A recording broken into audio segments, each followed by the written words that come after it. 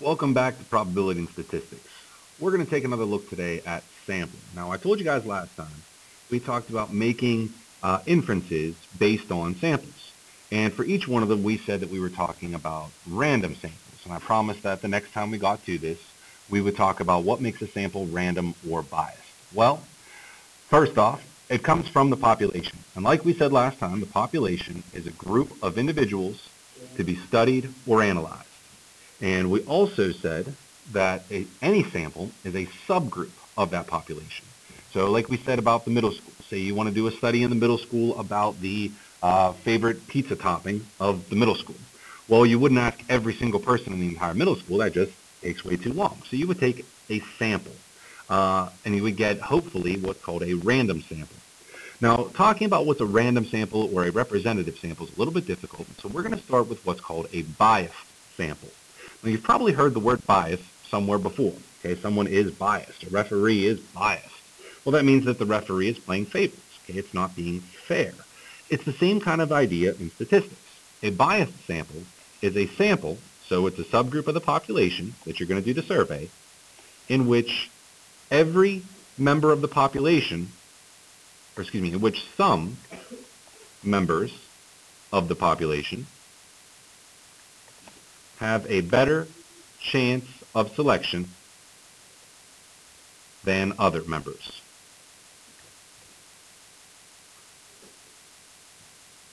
Okay, it is a sample in which some members of the population have a better chance of selection than other members. Okay, now we don't want that. We want the sample to be reasonable. We want it to be fair. Okay, we want to make sure that everyone has an equal chance of selection. That way, we can be sure that we have a good sample from which we can draw good information. So that's the idea behind a biased sample. Now, we don't want biased samples. We want random samples. Random samples ensure that we get better information about the population so that we can make inferences from our sample. A random sample is the opposite of a biased sample. It's a sample in which each member of the population has an equal chance of selection. Okay, now it doesn't guarantee that everyone gets selected. It just means that everyone in that population has an equal chance of selection. So let's say, for instance, you wanted to ask people in the school, instead of what their favorite pizza topping was, what their favorite school sport was. Now, if you got a biased sample, maybe that would happen because you stood outside of the basketball game and asked the people walking into that basketball game what their favorite sport was. They're walking to basketball, that's probably their favorite sport. Okay, but a random sample, instead of sitting outside the basketball court, maybe you walk around the cafeteria and you ask randomly selected members of the class. That would give you a better random sample. Okay, then we talk about what's called a representative sample. Now, a representative sample usually occurs when you take a random sample. You get what's called a representative sample. And what this means, guys, basically what this means is members or characteristics in the sample are proportionally represented or represented proportional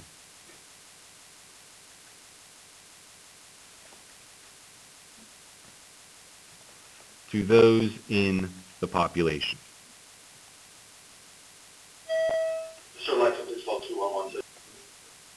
So we have these three different samples, two samples from the same population. So let's go back to that example we were talking about with favorite pizza toppings in the middle school. Now, in the middle school, the population is pretty much equally split between 8th graders, 6th graders, and 7th graders. It's not perfect. 6th grade's pretty big. 8th grade's a little smaller than 7th grade, but they're all relatively close. They're pretty close to the same size. So we want to make sure that when we take a sample, we have equal numbers or close to equal numbers of each grade in our sample. So sample A would be representative. Okay, because there's roughly the same number or the same proportions of 8th graders in the sample as there are in the population. Same idea with 6th graders, same idea with 7th graders. I don't have weird amounts, okay? Everything kind of matches up. We want our sample to look like a smaller version of our population. Okay? The numbers are going to be smaller because it's a sample instead of the entire population, but the ratios should be similar. When I look at how many 8th graders there are compared to how many 7th graders, it should look like they're about the same.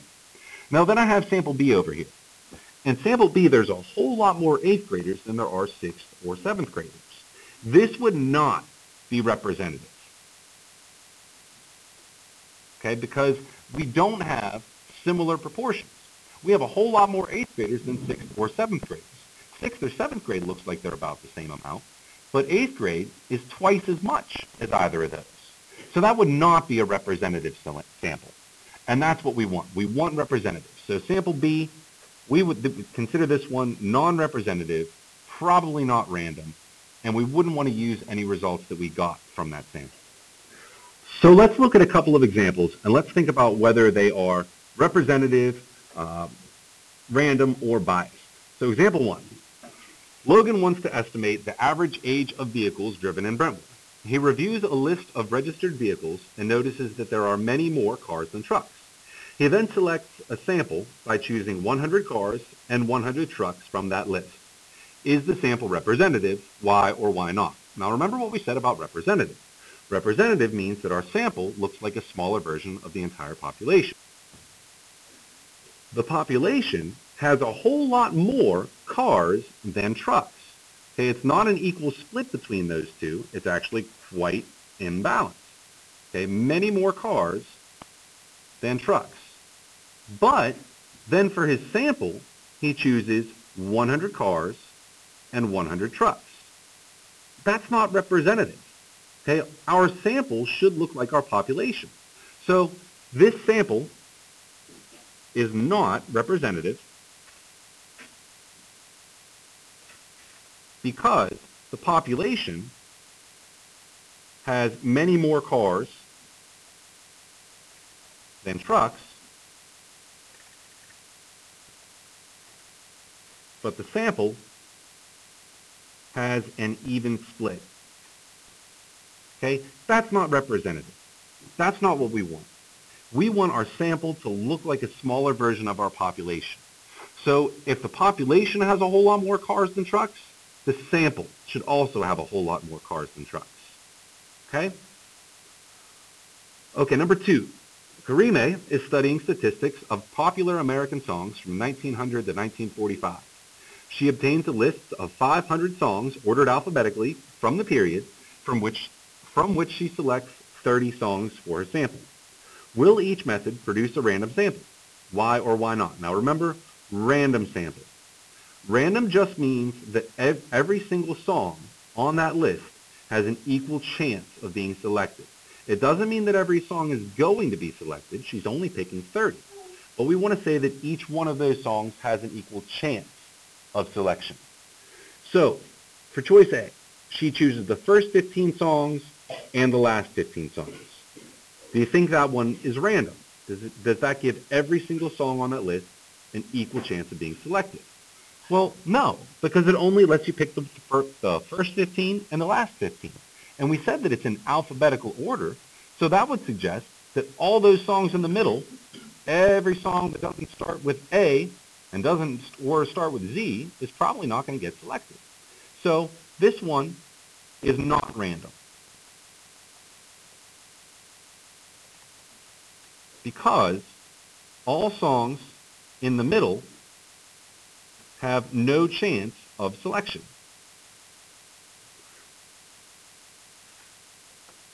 Okay, we want it to be random, which means we want every single song to have an equal chance of selection. Okay, how about choice?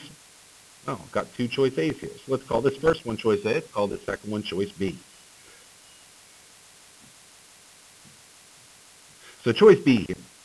Number the songs from 001 to 500 and use a computer to generate 30 random 3-digit whole numbers and select those songs. Would this one produce a random sample? Well, as this word here would indicate, random, probably.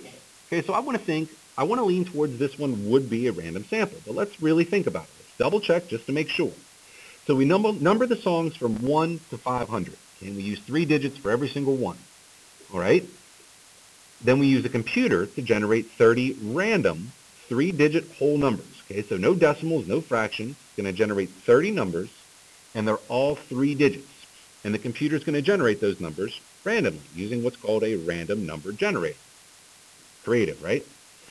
So does that seem like a random sample? Does everyone have a fair, equal chance of being selected? Well, yes. The computer here uses a random number generator. So this sample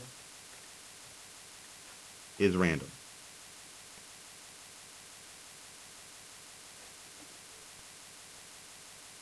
Okay, then how about this one? Choose a number from 1 to 6 by rolling a die. So that's fairly random.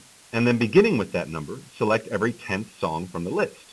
Well, at first glance, this one seems like it's random because you're rolling a die and you're going to pick every 10th song. So it seems like everyone has an equal chance of being selected. But we're only picking 30 songs from a list of 500, which means that the last 200 songs on that list have a very limited chance of being selected. In fact, they have 0 chance of being selected. Think about it. If you roll a die, doesn't really matter what number it shows, 1 through 6. Let's say it shows number 3. Okay, and then you pick every 10th song. So the next one's 13, the next one's going to be 23, the next one's going to be 33, the next one's going to be 43, so on and so forth, but you're only picking 30 of them. Okay, so you're not going to get to those last songs. It would be totally impossible to get to song 500 on that list. So the last few songs on that list have no chance of selection at all, which means that this one would be a non-random sample. So this sample is not random.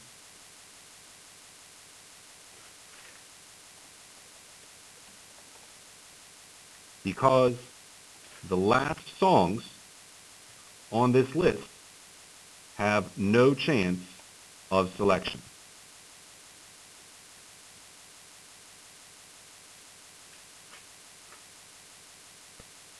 Okay, so really think about that. Just because you're rolling a die doesn't make it totally random.